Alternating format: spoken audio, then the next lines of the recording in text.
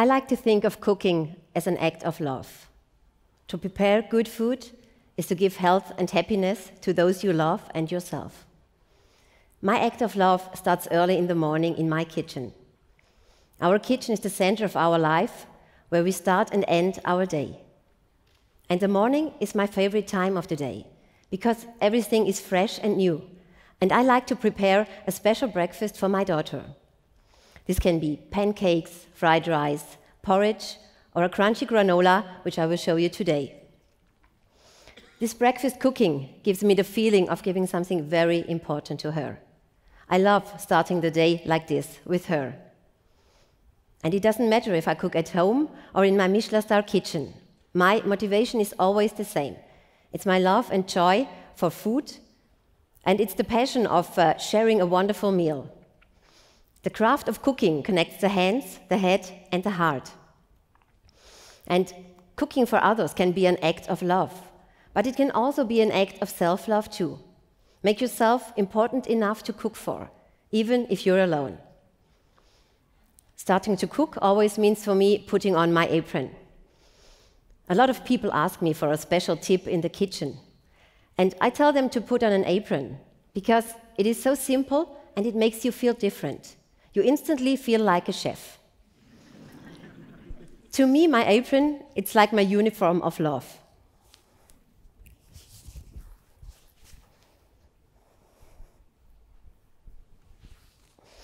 So, one of the breakfast favorites of my daughter is the crunchy granola.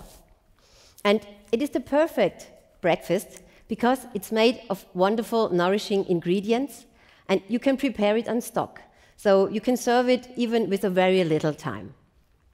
The preparation is like meditation, and the smell while roasting is just lovely. I always do it at nighttime, when everything is quiet again. And yeah, if you make your own homemade granola, you can make it exactly the way you love it. With the basic recipe, you can play around and pick your favorite ingredients. And playing around is very important for home cooking. It's not about perfection. It's about discovering your own taste. So, to make the granola, I will start. It's a very simple recipe. It looks like a lot here, but it's very simple. I start by mixing some honey or maple syrup with some kind of fat. Here I use some olive oil, but you could also use coconut oil or melted butter. To this I add a big pinch of salt, because everything sweet tastes so much better with some salt. And now for the special flavor, I add the zest of an orange. Make sure, of course, it's untreated and well washed. I'm really in love with all the citrus flavors, because they always add this special freshness to everything. So we also need the juice of the orange, because the marinade is going to soak all the dry ingredients, and then after baking, it's going to be really crunchy.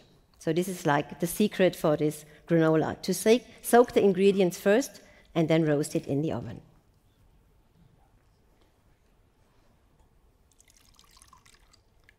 So together with the orange juice, I take some tea.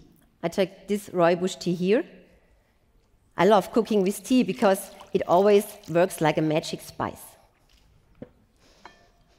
And to put another spice in it, I use the cinnamon flowers. It's like fresh cinnamon, but only with a sharp and peppery flavor. And I grind them in a spice mill. It works like a pepper mill, or you can use any mortar. You should always use freshly ground spices, because the difference is so big, and it's the taste that counts. So, now I will need my roughly chopped nuts. Of course, you should always use a very good and sharp knife while cutting, and keep the tip of the knife on the board. This is always, people ask me, how can you cut so fast? I mean, it's not about cutting fast, but it's about taking care of what you do. And if you leave the tip on the board, you can cut it really nicely. And the nuts only need to be very rough. So this is going to be even more crunchy at the end. It doesn't matter which kind of nuts you're going to take. So here I have the pecan nuts, I have some almonds and hazelnuts. Just stir it in. And I just love nuts. I'm really, really in love with nuts. And I have my yes, I'm in love with a lot of things, I know. I wanted to restrict myself not to use the word love so many times, but I can't. So I have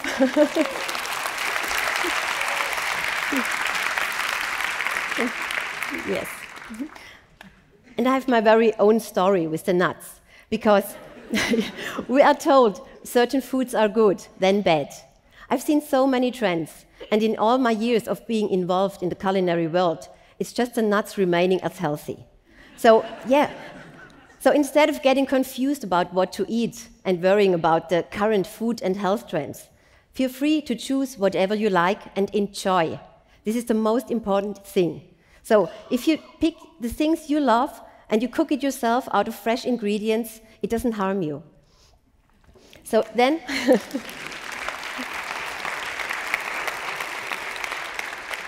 then I add the cereal flakes. This can be spelt flakes or some rolled oats like here. And I will finish my mix with linseeds, the very old-fashioned superfood, and some sunflower seeds. You can also use pumpkin seeds or chia, or just any seeds are working for this. Now just make sure that all the ingredients are well mixed. So everything needs to be covered with the marinade. So, done. Now we just put it on a baking tray. We need actually 2 for this amount. Just spread it and then put it in the oven at 140 degrees for 40 minutes. Toast the granola every 10 minutes while roasting. And then, after this, after cooling down, just put it in a big jar. And now you will have your power breakfast ready, just by serving it with some creamy yogurt and fresh fruit.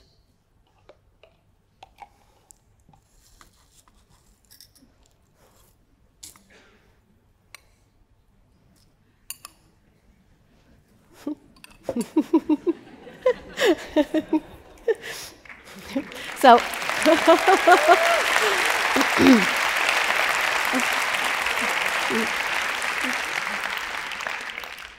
good food has become the center of my life because it is the crossover of health and happiness, the 2 most important things in life. If people are asked what they wish for their children, it's always these 2 things first, health and happiness. Success or money always comes after this.